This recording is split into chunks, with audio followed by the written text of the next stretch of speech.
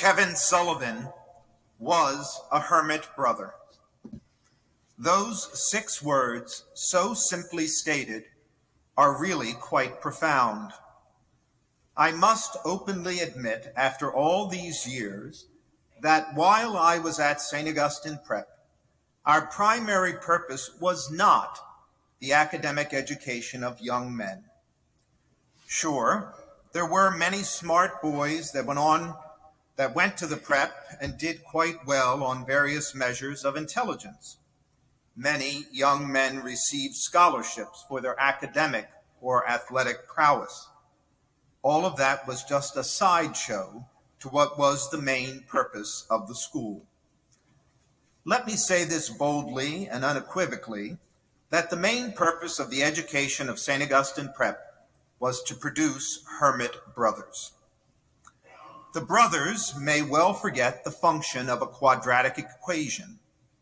They probably will not remember the date of the Battle of Hastings. I would guess that many of them could not identify an ablative absolute in Latin or the imperative subjunctive in French or Spanish. However, they will never forget hermit brotherhood. Hermit brotherhood does not get you into a fancy university, and I doubt that anyone received any tuition assistance because of it. The goal of hermit brotherhood is lifelong friendships, and to teach one the power of and the need for love. It is the ability, after several years, to pick up the conversation right where you left off the last time. It does not take too many steps in the conversation to bring a smile to your face when you recall some of the antics of your classmates or teachers. What a hermit brother is always recalling is love. Every hermit brother was loved by a mixture of administrators, teachers, coaches, staff, cafeteria personnel, classmates, and the ever-expanding family of the prep. Kevin Sullivan was a hermit brother. I wrote this note in because I thought of this on my way here, that Kevin brought that hermit brotherhood with him, with Bill, Matt, and Kevin, to LaSalle in their 4 there. Sully brought hermit brotherhood to his place of work at Wilbraham, Lawler, and Buba. Sully brought in every photo that you saw his smile, the love that he engendered in so many other people. It went wherever Kevin went. I was talking to Coach D'Amico the other day, and he recalled that Kevin and the other brothers in the boat really captured what crew and the prep were all about. On the land, it was fun and camaraderie, but it was all business in the boat. Each rower worked for the team, not for himself. That is exactly why Kevin excelled at hermit brotherhood. He did not receive money or plaudits or titles.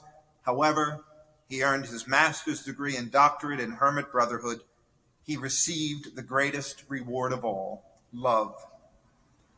It amazes me that Kevin could ever have been in a boat called the Lightweight 8 when you consider how many 3 for $1 cookies he ate every morning in the cafeteria, or how many TCP lunch days were part of his diet. Only hermit brothers know immediately that TCP means tricolored pasta with a cream sauce that is all calories and no benefit to your body. It is difficult, if not impossible, to think of a time when Sully was not smiling or happy. Teenage boys do some pretty stupid stuff, and most of the time it is very funny. Kevin would have been right in the mix with those testosterone-laced shenanigans.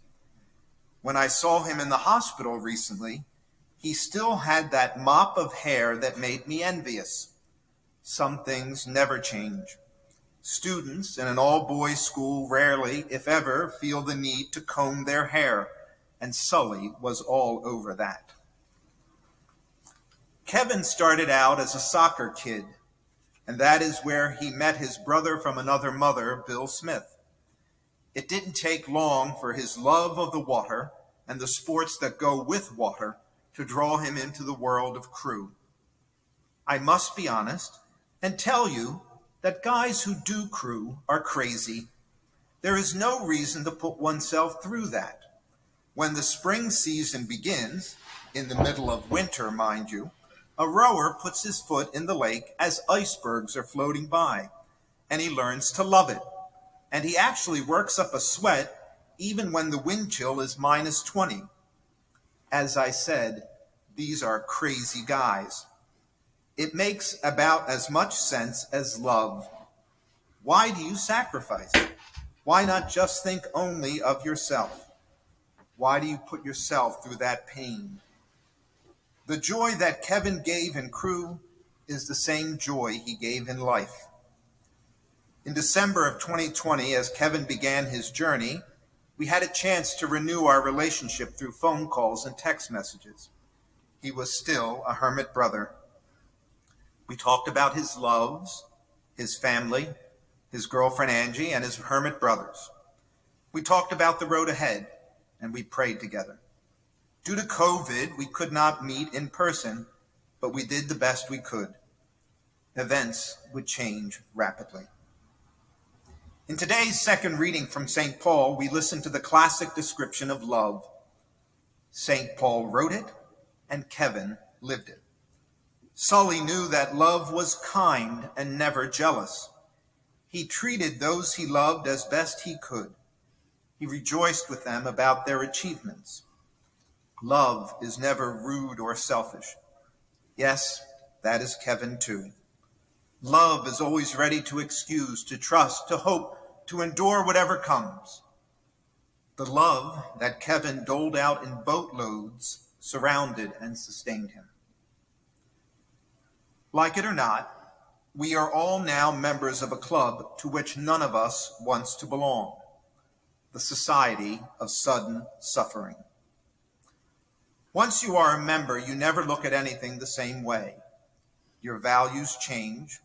What you thought was important is less so. You take nothing for granted. You have a knowledge set that you never wanted, but now must be used to help others. When you enter the Society of Sudden Suffering, you have two choices. The first of these is the road of Sisyphus.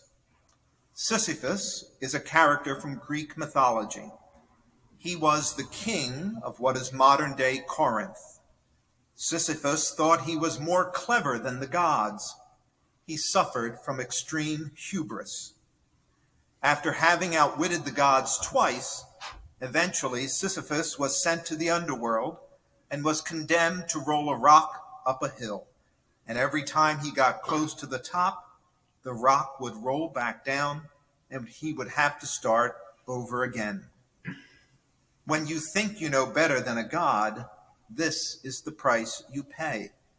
The punishment of frustration would go on into eternity. In choosing this path, we become modern-day Sisyphus. Why did this have to happen? Why did Kevin have to die? If I were God, this never would have happened. We become so angry. We want to punch something. We want answers, and we are not getting them. We roll the rock up the hill, and after exhaustion, frustration, and anger, we find the rock is back at the bottom of the hill, and in futility, we begin all over again.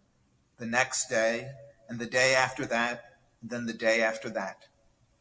The path of Sisyphus is one of paralysis, anger, and depression. I know this path well because I chose it the first time I entered the Society of Sudden Suffering. It was the well-worn way that so many others have walked before and after me. When I was a young priest, my best friend Tom had been killed in a car accident. He was 26 when he was killed. He was an innocent bystander in an incident of road rage. I was shocked. I was angry. I was depressed. I asked, how could God allow this to happen? My distress was compounded when Tom's parents asked me to let his brother Stephen know that he had been killed. Stephen was in his first year of law school at the University of Penn. Stephen and I joined the Society of Sudden Suffering together on that fateful day as we both sobbed endlessly. Recently, when my 6-year-old great-nephew passed away suddenly, Stephen called me because he knew the pain of being in and re-entering the Society of Sudden Suffering. He said how bad he felt for me and my niece and her husband. Then he said, "We humans think we have a right to answers, but we don't." Stephen knows this from experience. A common first reaction to the death of anyone we love is to blame God. Like Sisyphus, we think we know better. The truth is that God is not in the evil of the accidents or war, of pandemics or plagues, of cancer or murders. No, the one who gave us love is not in the source of our pain and loss. Rather, God, who is love, is the source of the healing. He is in the restoration. He is in the peace. After months of rolling the rock up the hill, I realized that I was not getting better. Indeed, I was getting worse. Instead of looking at the great gift of love I had received and thanking God for the gift of my best friend Tom, I was looking at what I didn't have, my best friend and the love we shared. Somehow, I had the grace to choose the second path, and that is what led to healing. The other choice we have when we enter the Society of Sudden Suffering is to take the path of love. It would not be wrong to call it the way of Sully. While our first reaction is to look at what we don't have, to look at our loss, eventually we need to realize that we have been blessed. We need to thank God that we have had the presence of such great love in our lives, that we have known and been loved by Sully. Is our pain so profound that we would ever say, "We wish we had never loved"? Of course not. Listen again to the opening lines of that famous passage from St. Paul. "I am going to show you a way that is better than any of them. That way is the way of love. We only cry and are sad because we have loved and been loved, and now experience the loss of that love. Do not reject that love. Do not let grief overwhelm you and diminish that love. In keeping love alive, we keep Kevin alive.